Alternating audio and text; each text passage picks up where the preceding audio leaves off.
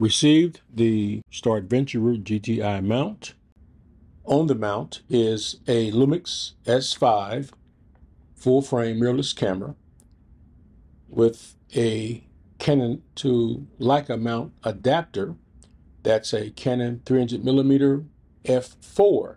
I plan to use that along with a Canon 135mm f, I believe it's f2.0, pretty highly regarded glass for astrophotography.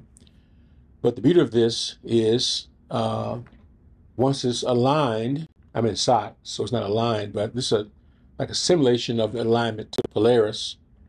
From here, go to the app. I'm going to choose utility, today's best. I'm going to choose enjoyment of galaxy. Choose that. Hit go to, and then the mount slews, I think that's the word they use, to find that target. And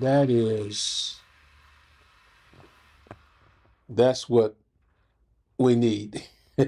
And it's so difficult to find targets, but this, of course, makes it easier. I'm going to go back and go back to the other objects. Again, tonight's best.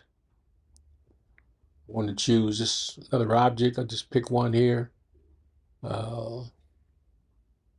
This cluster, go to, and of course the mount slews to that target.